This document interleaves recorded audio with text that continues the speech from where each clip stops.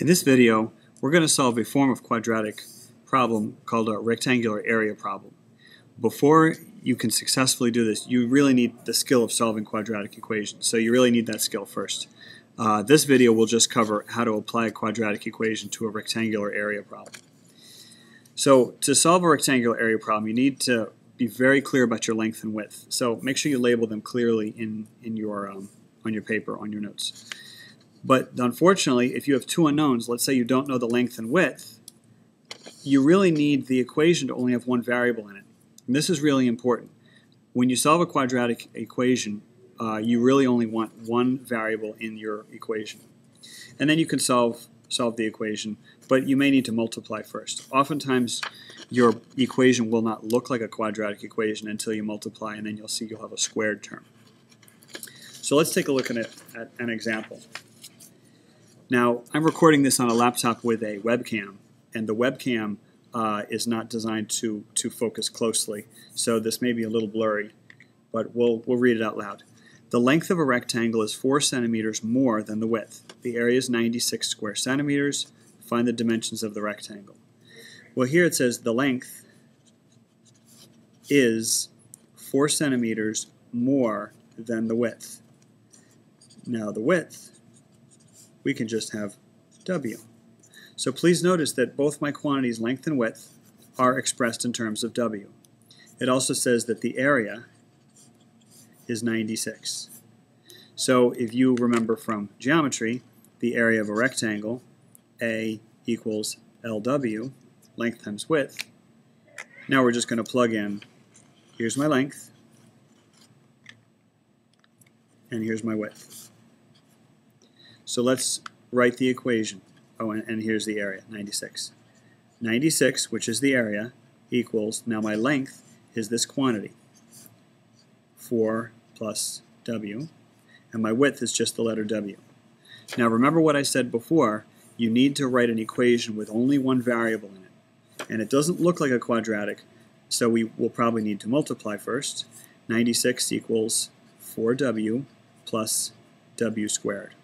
This is a quadratic equation which you must solve. Let's just rearrange these terms a little bit. W squared plus 4W minus 96 equals 0. And now we're going to solve this quadratic. This is a simple trinomial. So we're going to have W. The product is negative 96. So we're going to have a positive value and a negative value. And the sum is a positive 4. So the positive value is going to be slightly bigger. So let's factor 96. Just to see what pairs of numbers we're going to have. Obviously it's 1 times 96. 2 times, well, half of 96 is 45 plus 3. That's 48. 3 goes into 96 32 times. 4 goes into 96, doing long division in my head. 4 goes into 96 28 times. Now, so far, are we going to add up to something that gets to 4? We need to keep going with this. 5 does not go in. 6, does 6 go in? No. 7, 8. 8 goes into 96. That's 12 times. And I hope you see the difference between 8 and 12 is 4. So what if we were to have a larger positive and a smaller negative? To form a product of negative 96, we could have put positives and negatives in here. So this really is the one we want. We're going to stop here. So we have a W minus 8 and a W plus 12. And just real quick, do FOIL in your head to make sure that you actually have factored that correctly. Here we're going to get W equals negative 12, or W equals 8. Now, getting back to the original problem, it's talking about the length and width of a rectangle, and the width of the rectangle is W. Does it make any sense that the width could be negative 12? No. So we're going to just ignore this answer. This doesn't make any sense. So this is really the best answer for the width. But now, again, go back to the original problem. It doesn't say find the width. It says find the dimensions. Now we found the width. Now what's the length? 4 plus the width. So the width is 8. The width is 8, and the length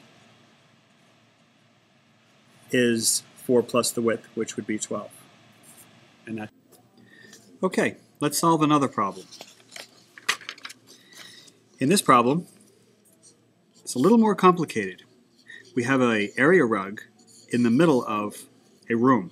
It says a 4 meter by 6 meter rug covers half the floor area of a room and leaves a uniform strip of bare floor around the edges. What are the dimensions of the room? Now remember, to solve these, we're going to first label our length and width clearly. We're going to have our two unknowns, but we're going to have to write the equation with one variable, and we're going to solve the quadratic equation. So this one's a little tricky, but they helped us out with this drawing by having x and x. I hope you realize that this one over here is going to be x, and this is x as well.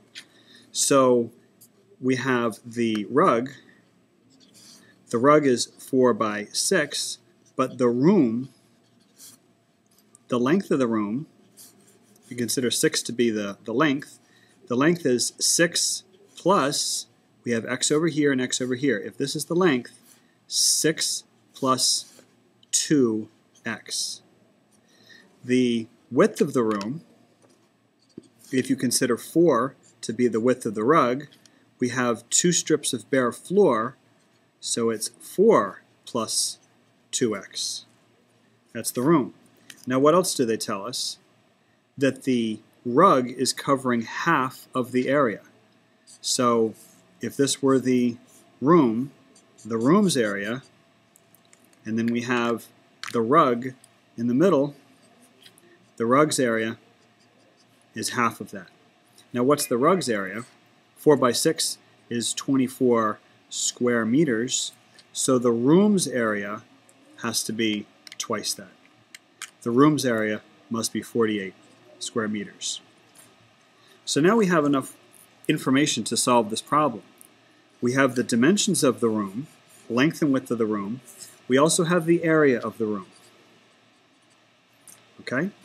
Notice that I'm clearly labeling everything room area. All right? Room area and the length and the width. So now we're going to write our equation. Length times width, and I'm going to just reverse this because it's easier to look at. 2x plus 6 times the quantity, 2x plus 4, equals the area of the room, which is 48 square meters. All right? Now again, when we are solving these, we've labeled things, we've written an equation with one variable, and now we have to solve the quadratic equation, but we may need to multiply first. So we're going to multiply this. Now, I will say this, if you're, if you recognize factors, you may see that we can cancel out a factor of 2, a factor of 2, and a factor of 4. But I'll leave that to the more advanced students. Right now, we're just going to use FOIL, F-O-I-L. So we have 4x squared is f, 2x times 4 is 8x, 2x times 6 is a 12x, and then 6 times 4 is a 24. And this equals 48. Now we have to solve, well, we'll combine like terms, but we also have to subtract 48 from both sides to get it to equal 0. 4x squared plus 8x plus 12x is 20x. And here I'm just going to do another step. I'm going to subtract 48 from both sides. This is going to give me a negative 24 equals 0. We're now going to use the zero product rule. Well, we can't use it right away, but the point behind solving this for 0 or setting it equal to 0 is to factor this polynomial. Now, one of the most important factoring techniques is to factor out a GCF. And here the GCF is 4. So 4 times the quantity, x squared plus 5x minus 6. And now we can continue our factoring. 4 times the quantity of two binomials. And I hope you see that if that's a negative 6 and that's a plus 5, what times what is negative 6 but adds up to 5? That would be a plus 6 and a negative 1. Now, using the zero product rule, we have x plus 6 equals 0 or x minus 1 equals 0. So x can either equal negative 6 or x can equal 1. But if you go back to the original problem, does negative 6 make sense? Negative 6 cannot be the length of the bare strip. So the actual answer is this, and it says, what are the dimensions of the room?